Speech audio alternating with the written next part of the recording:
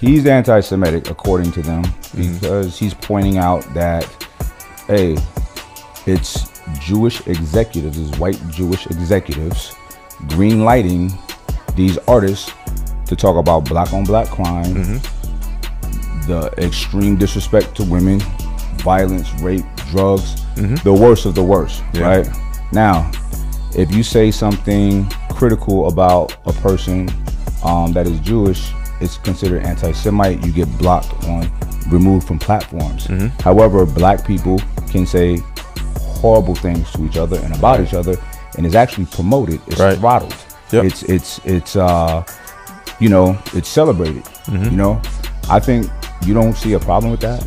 No, I see a problem with that, but it's been going on. The only time, hold on, but who's talking about it though? Who's bringing light to it? Let me just say this: the only time he brings light to this is when he's mad at somebody else, and that is the actual problem. Why do you figure that though? Who's he mad at? Every time Kanye does not get his way, he does this, and that is what I'm saying with a narcissistic. He does what? What's that?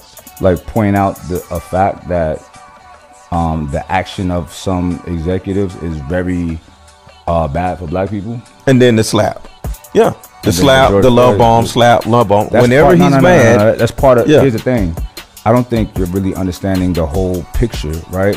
So it's not like why does he want to, as you say, slap everybody with the George Floyd comment? That's his reality, that's his perspective. But the only time he says that is when he's upset. That's not true.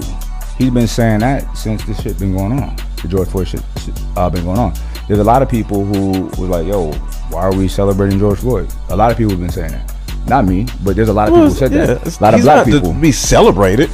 Okay, and pointing out like, yo, he was doing wrong. Like, why is this a big deal? A lot of people have done that. Because he got killed. A lot of people get killed doing crimes.